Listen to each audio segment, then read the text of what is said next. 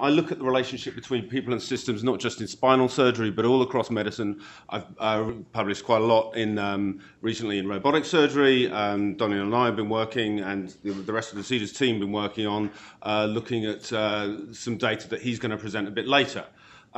My disclosure is that we've recently worked with Medtronic on a grant looking at this specific stuff. Otherwise, no other disclosures.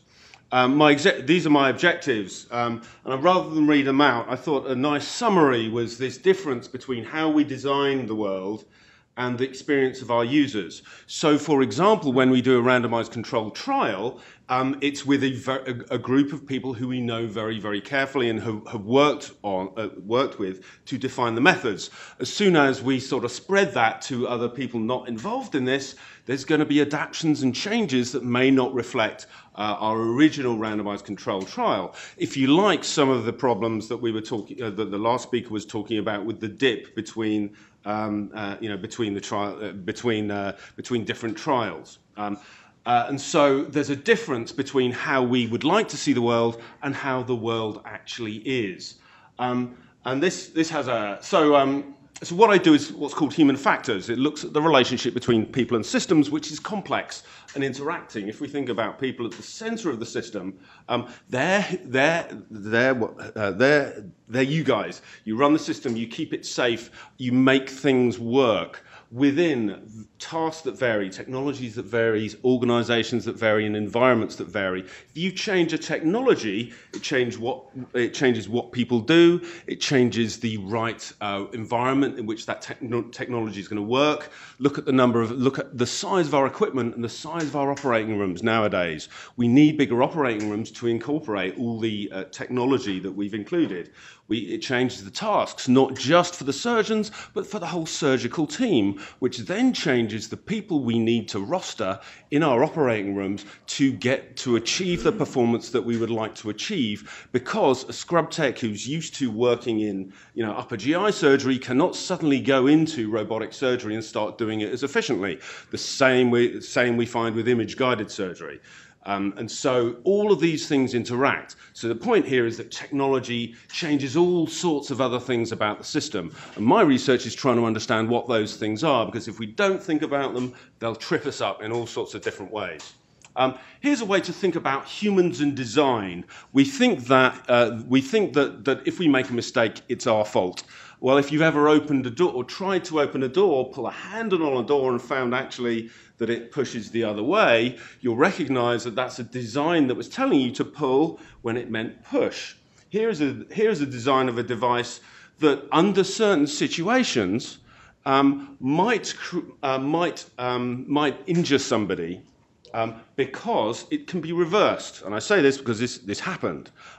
It can be reversed because when you come to inject it,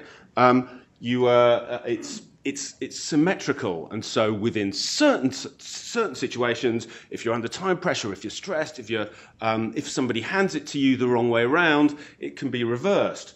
This design does not allow that to happen because and so you can design out that particular error mode. So the point here is that if we think carefully about how people use devices, we can prevent all sorts of different errors. Alternatively, if we don't, we can build those in. Here's another particular model around, and based on something else that's come up, why people do or don't use technology. I bet you a good proportion of you have kitchens that are full of devices that you bought that you thought would be really great, and actually you end up not using. That's this difference between perceived ease of use and perceived usefulness. In other words, so a juicer can be, you buy it because you think, oh, that will be really easy to use. It will mean that I can juice my oranges really quickly. But actually, it turns out that the benefits of juicing oranges quickly are not outweighed by the massive pain it is when you have to come to clean it.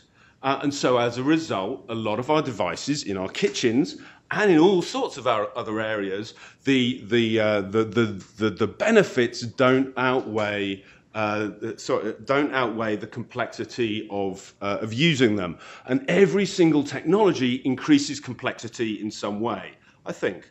I'm open to other suggestions otherwise, but you know, our iPhones, they're great. They enable us to do all sorts of different things, but our lives are more complex because everywhere we go, we've got to have charging cables and think about how we're going to charge our phone, which adds to the complexity of life. So this is one of the reasons why one of the things you hear from technologists is, oh, we've got a, you know, our device is amazing, but our users don't use it. Well, that's probably because they don't perceive it as being, as the difficulty of using it outweighing the benefits that they see. This also goes, by the way, across if you have nurses who are using a device for the benefit of a physician or otherwise, that it can be difficult to convince one group to do a job that makes another group's life easier. To expand on this, automation is not always a good idea.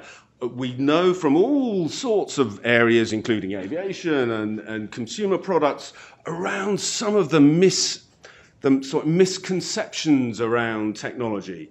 Technology often doesn't reduce our workload. It can increase workload. It doesn't reduce the skills we need because we need the original skills, plus we need all the skills to operate the technology. It doesn't make our life easier necessarily because we've got to, because not only have we got to do the task and monitor the task, we've also got to monitor the technology, what the technology is doing. The thing you don't want to hear on an aircraft cockpit is, and you do hear it regularly, I'm told, is what's it doing now?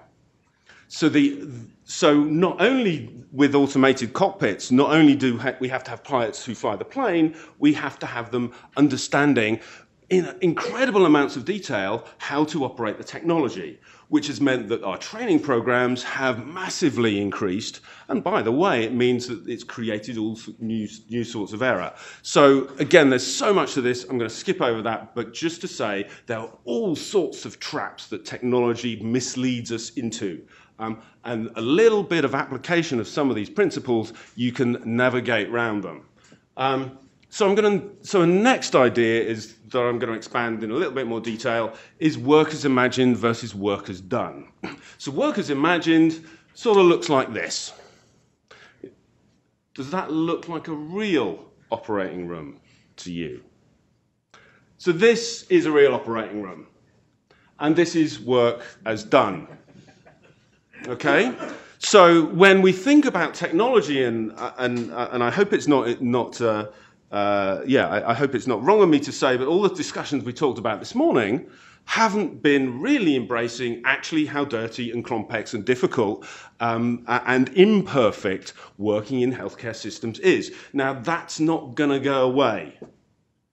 Because healthcare is so complex, we're always going to be working in situations that aren't necessarily ideal, and so we've got to understand that and not design for work as imagined, but work as done. So the assumption, so this is the difference between theoretical and practical. We think that things are simplistic and clear, and actually our processes in healthcare are complex, opaque, and unknown. If you talk to somebody about all the different things that happen even in an operating room, but in a hospital system to get a patient through their care, you will very quickly come across assumptions that you made that are incorrect.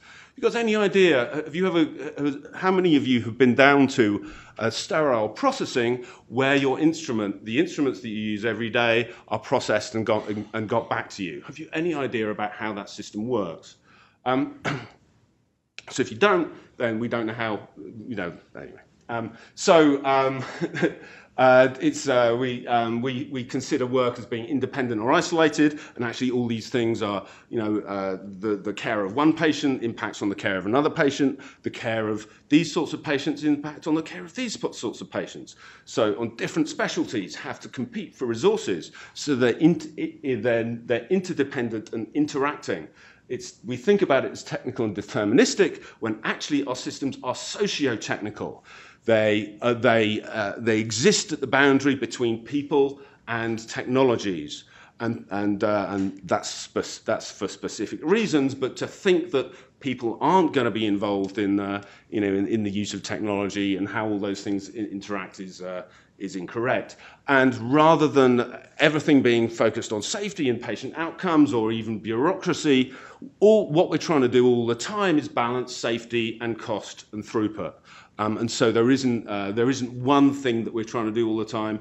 Every single practitioner, pretty much every operation they're doing, or every nurse every day has to be balancing safety and cost and throughput. You do this when you're driving. This is one of the things that helps you decide on how fast you're going to drive. Right? What's the risks of either crashing or getting caught? What's the cost in terms of either the fines that I might get or the extra fuel that I might burn versus the fact that I'm going to get there faster.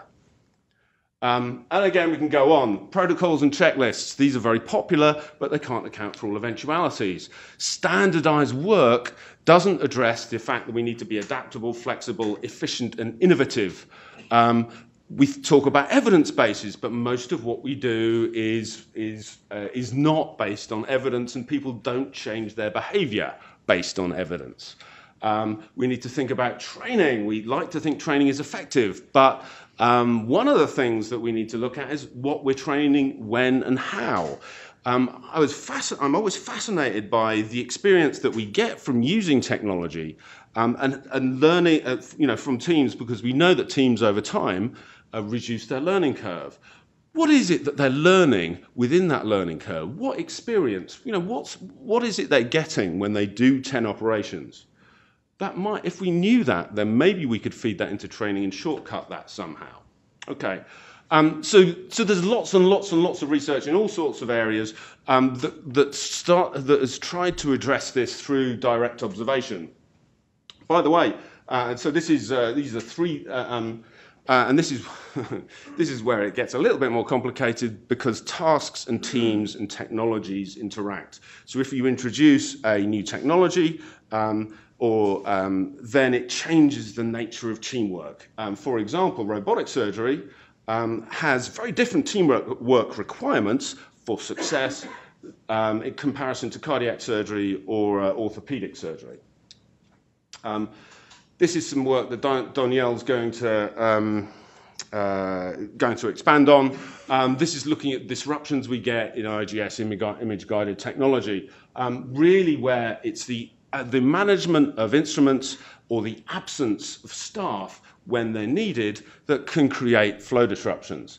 And when we look at the equipment that's needed, this is dominated by camera and calibration problems. And we also find when we look at this, the difference between experts and novices, that the expert surgeons are actually better at coordinating, at getting everyone to do the right thing at the right time, to orchestrate everything that's needed to get the tech going. This is very different skill from what you guys are learning when you're operating the machines and you're learning the basic skills of surgery. Actually, this is about managing the team. And expert IGS techs, we find the experts are better at that piece of managing and coordinating, but they're also good at dealing with the equipment. And then if we want to expand that idea more, this is some work I did years ago looking at pit stops and how teams just don't suddenly arise, that we can think about the structure of teamwork. Think about leadership, which has to change, how we involve people. All the talk of preparation was fantastic earlier on, but preparing ourselves isn't sufficient. We need to prepare as a team. We need to do a briefing. We need to think about what role checklists have. Checklists are not a universal panacea, but they can be incredibly helpful. We need to think about what we do, when, and in what sequence. And all of these things are available for us to design and think about so that we can get the better use of technology, better, safer, faster, more efficient processes. It just takes time to do that. So the future, and I was asked to so I'm going to speculate a little bit on the future of this. This is all about increasing technology. The more technologies you have and the more different treatment options are available, makes it more difficult. It makes it more difficult to make decisions about what the right course of treatment is, about what the right things to do are. It adds complexity, it requires extra skill. At the same time, we have downward pressures on things like efficiency and safety. the new techniques and challenges and treatment modes require new skills. They require us to do different things. They require us to make different decisions. They require different training, and they will introduce new types of errors.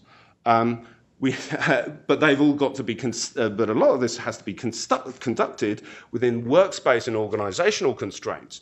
The size of our operating rooms can't change to keep up with the technology that we're trying to put in them. So what does that mean for thinking forward for the future about how we design the size of our operating rooms, which, by the way, is a project I'm involved in at the moment. And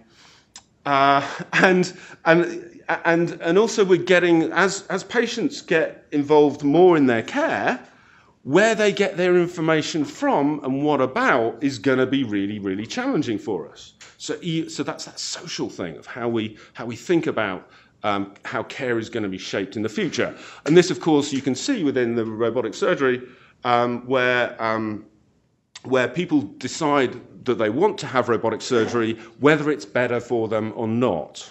And there's lots of evidence that in certain situations it's actually, it might be worse. Okay, and all of these things are interacting and compounding. They sit on each other and make things more and more and more complex. So thinking around them, by thinking about how we can standardize not what people do, but the equipment, the environment, the technology, and the tools that they do, because actually human variability is an important part of safety.